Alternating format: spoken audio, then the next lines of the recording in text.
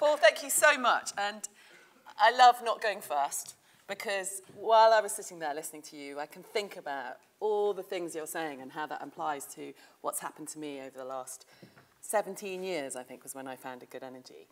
I'm going to start with somebody else's quote, because actually it kind of sums up what I feel about what I do, essentially. So for me, a lot of the problems we're facing, whether it's climate change, water scarcity, energy shortages, good health, they all interlink.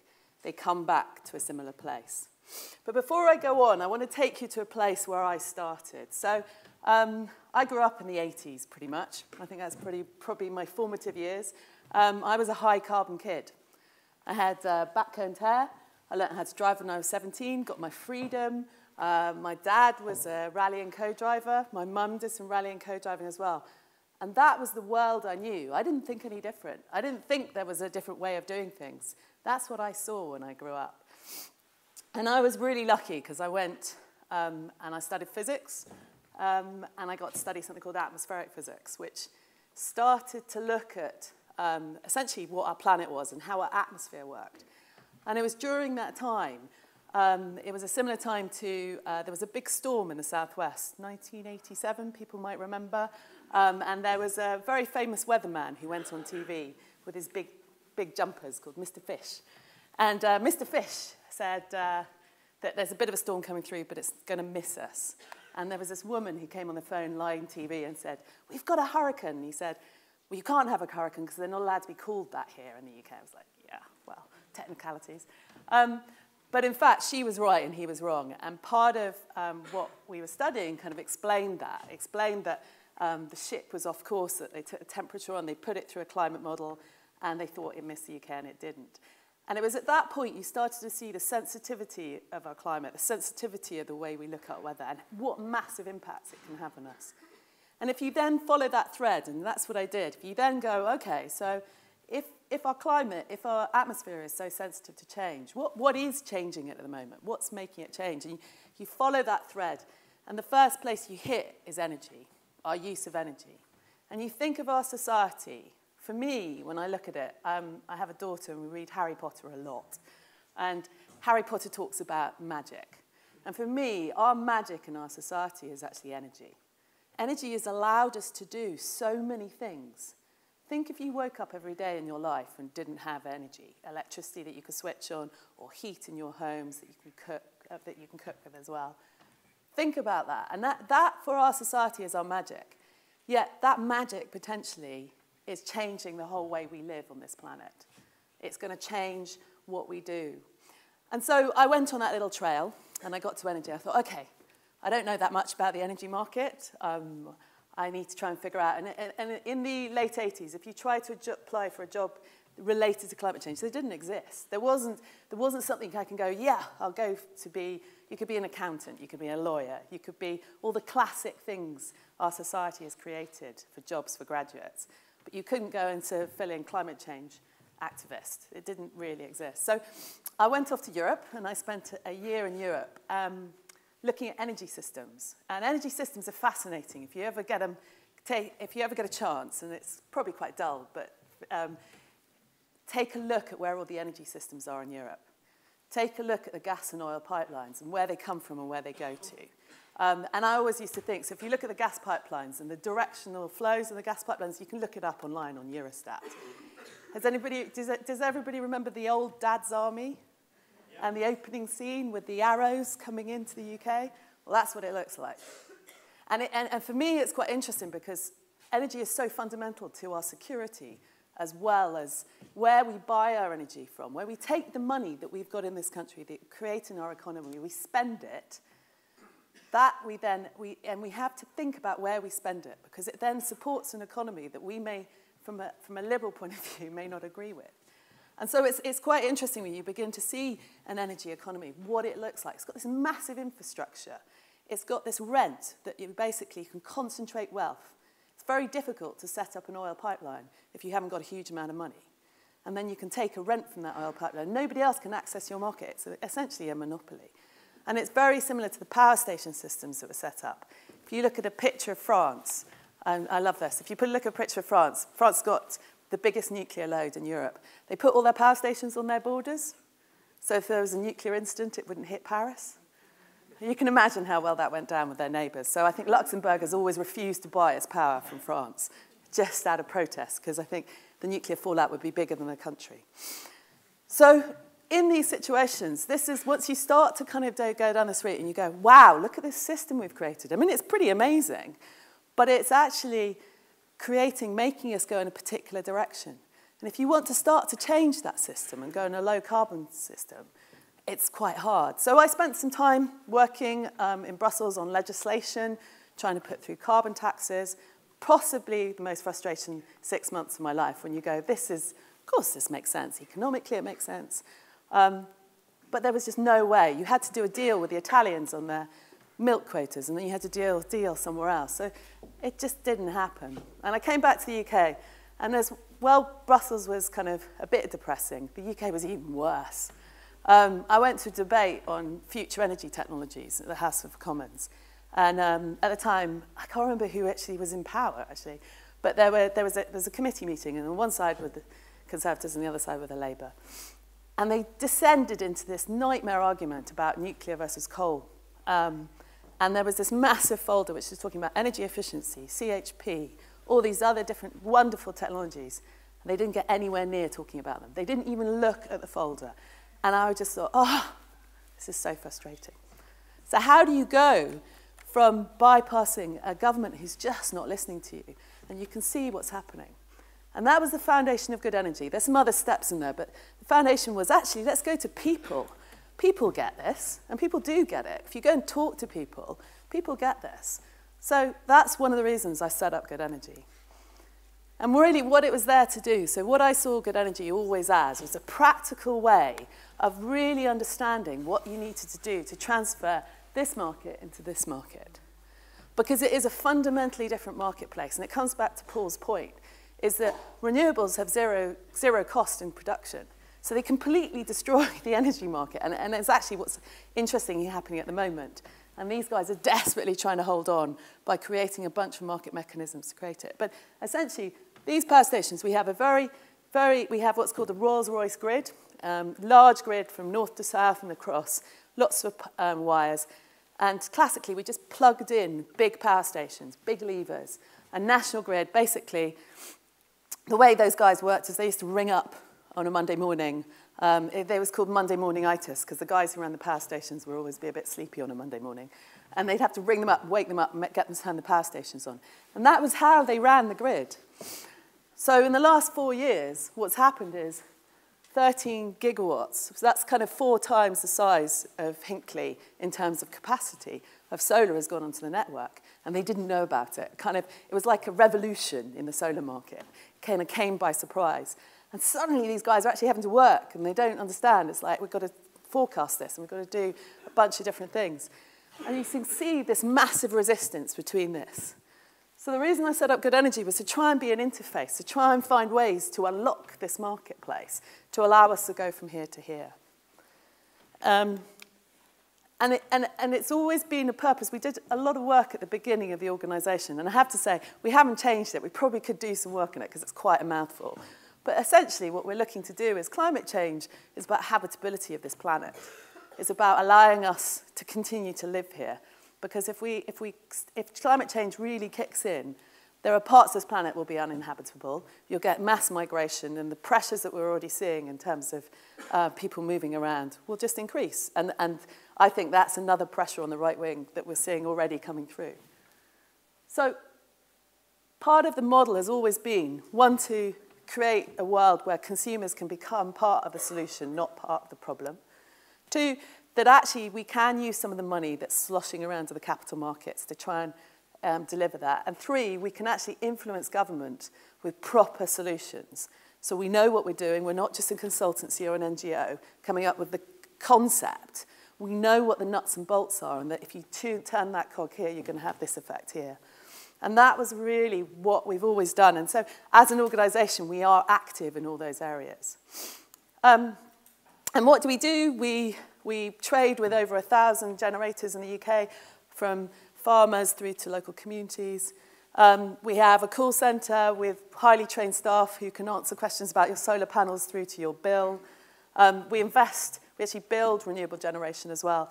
And one of the reasons we started doing that is because the banking system was such that if you're not one of the big six, they didn't like you. So we thought, okay, well, we're going to have to get into the system and start changing that because we need to have face-to-face. One removed, we can't influence it. And finally, we're one of the biggest organisations who look after people who generate power in their own homes. And for me, this is almost the ultimate. We started doing this a long time ago, and it's the real change. It's the democratisation of energy. It's the taking the power away from the big monopolies. So where do we come from? One of the things I started up with is I didn't really want to spend my time trying to lobby government. We do lobby government, but we don't just do it as an NGO, as an organisation. We wanted to spend more time with these people, with customers, with people who are actually going, I want to do this, how do I do this? And actually get some ideas from them. And what we found is that stood us in incredibly good stead. One of the things I'm disappointed about is I don't sit next to the call centre anymore, because listening to what people say is much more powerful than asking them a question. Hearing the general converse is where, for me, where all the best ideas in the organisation have come from. And making sure that we're actually at the cutting front, understanding why local communities don't want wind farms in their backyards, understanding what you can do about that, understanding how you can unpick some of these things. Unless you do it, it's really difficult to advise on it. So for me, it's all about the customer. We wanted to create a blueprint for the new low carbon economy, and it's difficult. It's not straightforward. You do have low marginal costs. You do move to a service model rather than transporting power around the country. You start to change that. And we've always seen ourselves as a blueprint, and in some ways it's quite heartening that companies like E.ON are beginning to restructure. So E.ON, one of the biggest power generators in the UK, have begun to restructure to look more like us. They've got rid of all their coal assets and put it into a different business, and their consumer and renewables businesses are together. So it's quite interesting that I think we're beginning to see some of that. At the beginning, we were very radical and entrepreneurial. Well, we were in relativity to the rest of the energy market. My first conversation with the regulator was, I wanted a license to supply electricity. They said, that's fine, you need 3 years audit accounts. Now, anybody who runs a business knows that you've got to be operating for 3 years. If you're an entrepreneur, you will be starting the month before. So we had this circular conversation. It's one of those classic things. When you try and break a model, you find at every single step, it's really hard. I'll skip over the next bit, but what was really interesting is when we tried to raise money, we had exactly the same piece. So if you're a tech entrepreneur and you wanted to go in with a whizzy piece of software, the city loved you, despite the fact that we had that big boom and bust, despite the fact that none of these models ever worked. We went with a very practical model, and they said, nobody's going to buy green. And so actually what we did is, by sitting next to the call centre, I heard the customer say, well, we want to invest. We want to be part of who you are. And they did. And so our first fundraising, we did essentially a crowdfunding back in 2002. And those are the people who bought into the company and gave us the first money that we needed as an organisation. And what was really interesting about that, they gave us the right amount of money as well. So if you go to the city, they want you to give you loads of money, because that means they can charge loads of fees for raising that money. When you go to your customer base, they're quite happy to give you £1,000, but you take it from a lot of different people. So it becomes a very different feeling to it. And in terms of talking to them, it becomes very different. So, and I've sort of touched on this innovation piece. The home generation, the reason why we work with so many small generators is that in about 2003, 2004, I was beginning to get calls from people saying that some of the big six had cut them off. And I was also trying to trade in a marketplace where nobody wanted to give me credit. So if you want to buy energy, you either have to go and get a credit line from a bank, or you have to have a credit rating. And actually what was really interesting is these small generators, they were similar to me. They didn't need to buy, I didn't need credit from them, and they didn't need credit from me. So you ended up with this brilliant model where I've provided them a marketplace because they were being cut off because they were too small to bother with by the big guys. And they provided me with a way of buying power with no credit. And this became this virtuous circle, has been the basis of the company for many years after that. And I think what you see is that government followed that in about 8 years later. They got there eventually. Tidal lagoons, one of the things that we invested in this year. Now, this is a big technology, but again, it's a technology, if you bring that together with micro technologies and big technologies, you begin to break the models again.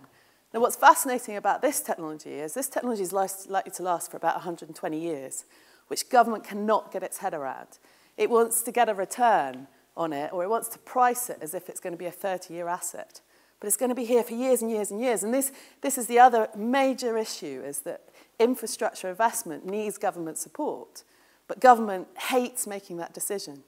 And they really hate doing it with anything other than another government. So you get into this nightmare situation. Another area we're testing is local currency. How do you make sure that money stays in the local area? And that is really powerful as well. We've seen a lot of that. And we've launched a community strategy this year, which is how do we get communities as well as individuals involved? And how do communities come around renewables? Now, I'm conscious I'm going to have to shift a bit because I'm going to run out of time. One of the things as an organisation is we've grown a lot over the last couple of years. And I have to say, I think we lost our way a little bit. We lost our way around innovation, and we lost our way around some of our values. And we've put a lot of effort in over the last year to regain those.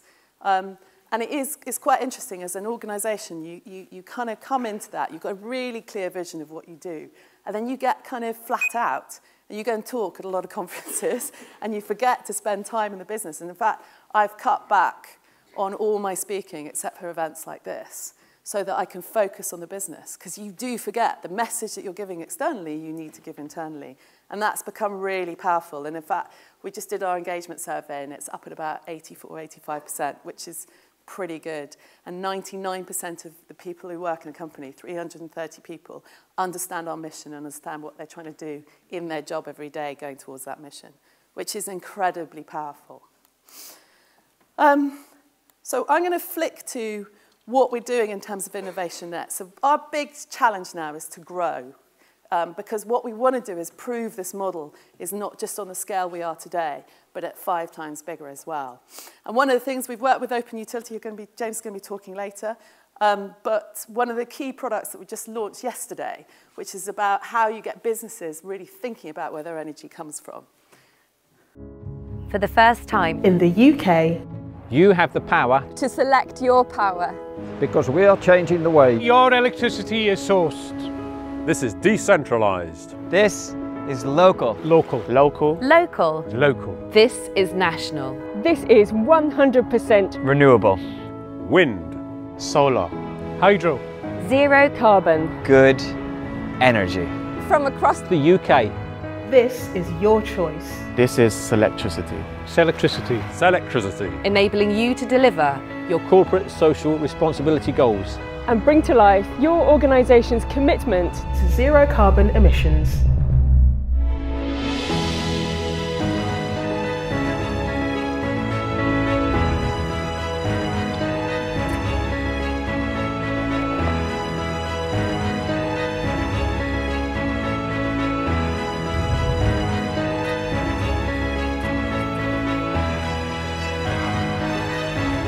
together. Together. Together. We are Good Energy Selectricity.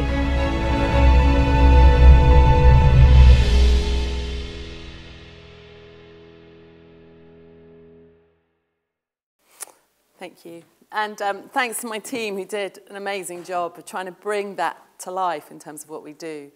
So for me as an organisation, our challenges going forward is how do we get that much bigger and start to make these business models work really on a national scale while keeping to our values and while keeping to our early entrepreneurial vision. And that is really about focus. And for me, as a leader, what I've recognised is I need to come back to the business so much more. We are bucking a trend. We are trying to change this marketplace. And I have to get that balance between trying to go and influence government and influencing our own teams. And this product here is the first. I mean, what's interesting about this is really about people deciding where they're going to buy their power from. But what happens is people start to think about what they're using their power for and how they're using it, and what time of day they're using it. And people start to change behavior. And that's massive, that bottom-up piece that has been so dismissed by this market for years and years and years. And one of the things that really, at the company, we've refound being friendly, collaborative, and innovative is really important to us. Listening and doing the right thing. These are our values at Good Energy, and these are the ones we want to stick to and have come back to. And I hope if you ever get hold of us or touch us, that we express those throughout everything. Thank you very much for listening.